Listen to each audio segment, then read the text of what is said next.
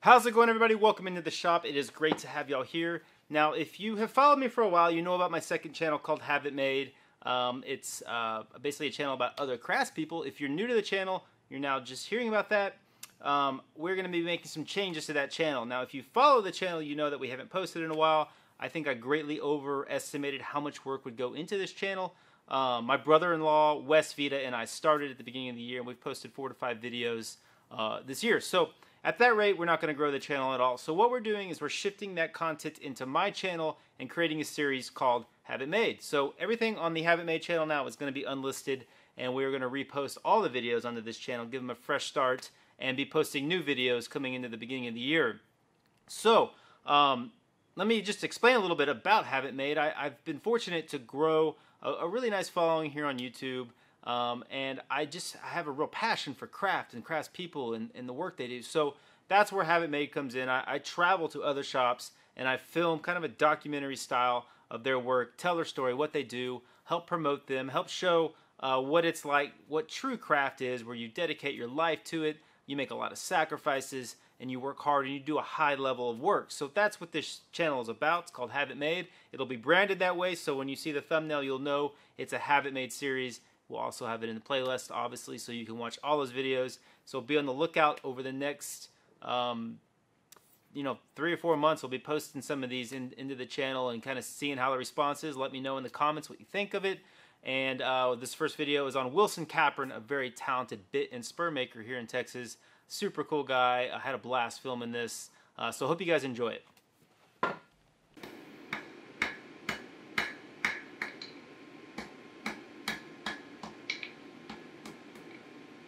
People ask me, how'd you get there? How'd you get to where you're at? Well, where's there? Where's that? I'm on a journey. This thing that I'm on is not a destination, it is a journey. It's a day in and day out process to better myself and be the best that I can be. That's what I want to be, is the best bit and spur maker I can be.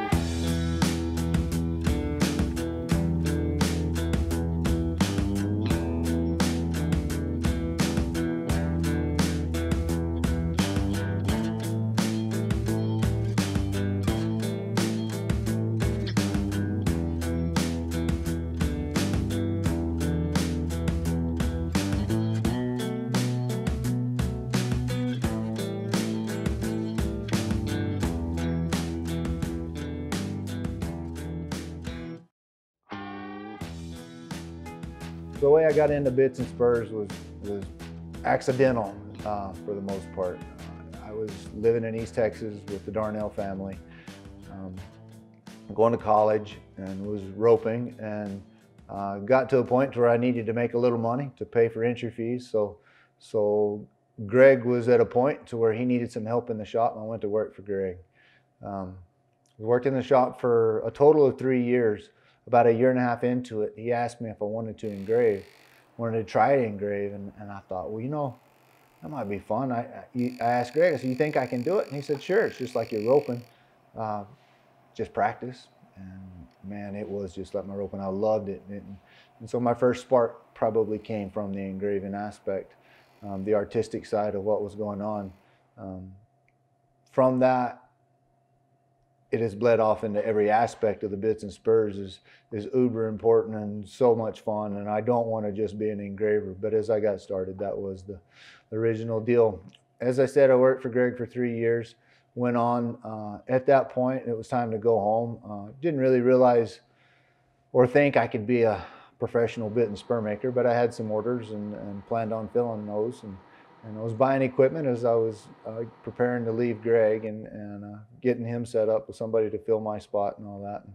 And I went home, and about 6 months after being home, realized, holy cow, I was a full-time bit and spur maker. That's all I was doing was building bits and spurs. And the process to truly waking up and realizing I was doing it as a profession probably was a 2 or 3 year process. But I was living with my mom and dad and married, and we bought a house in Midland and moved to Midland, and woke up one day and I was a bit and spur maker. That's kind of how it all got started, purely accidental, but I wouldn't trade it for the world. I love what I'm doing, and I left Greg when I was 25 years old, and I tell everybody I retired at 25. And I worked you know, long hours to keep that retirement going, but I love it. It's fun.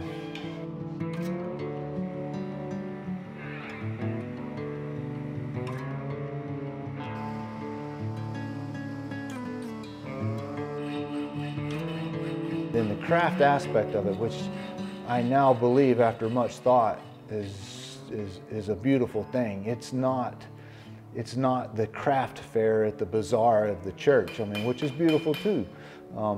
But craft is not a watered down negative connotation of art. It fits right along with art. It is a part of art. It is bringing the concept to reality. So for me, it satisfies it gives me the ultimate satisfaction, because as I create it on paper and as I feel it in my heart, then I can come to the shop and I can bring that to reality. I can bring the craft to reality, and it's a tangible thing. Often, as I'm a bit and spur maker, I'm a part of the West, is that what I create is telling the Western story. But because of craft and being able to create the piece, then I not only tell the story, but I am the story. My bits and spurs are what founded the West. They were on the horses, in the horse's mouth, and on the cowboy's boot. The saddles are on the back. It is the items that created the West. It founded the West. It discovered it, and craft was what allowed that to happen. Allowed those pieces to become real.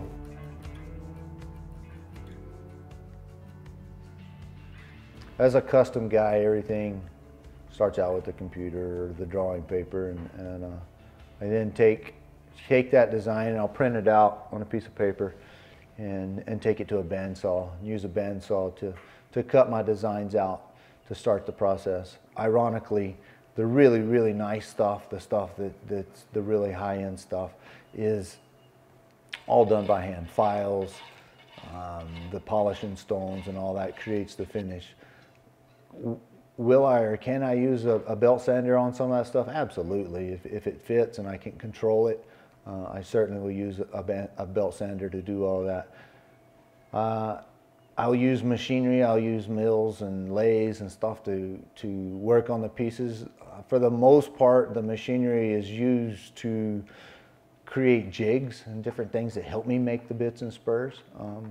I certainly will use them, and as I'm learning through my journey of being a craftsman here, I'm learning how to use the mill and the lathe more to execute the design that I'm working on with my bits and spurs. I weld everything with a TIG welder for the most part.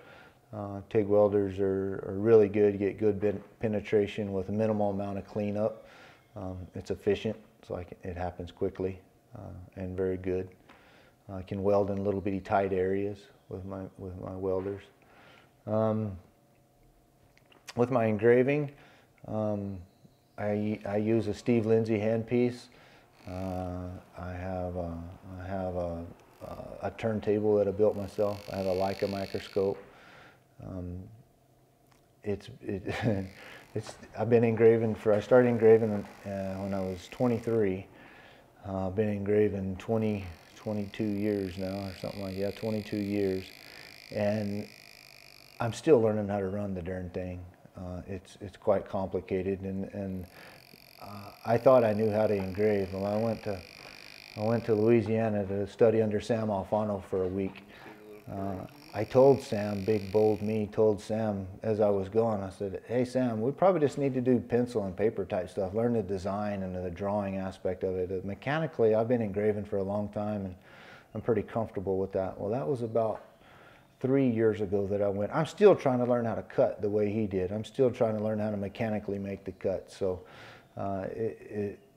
you never quit learning, and I learned a lot by opening my darn mouth. But the engraving bench is its own profession in its own right.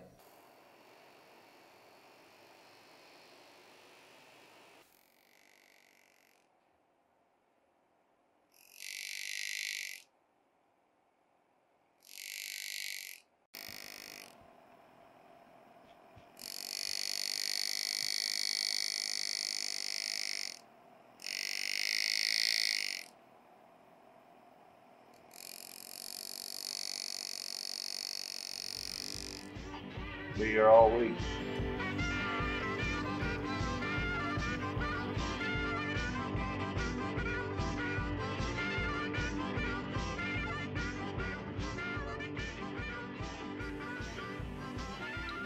You hear a doctor's office referred to as the doctor is practicing medicine. Well, I'm practicing bit and spur making. That's what I do day in and day out with my customers.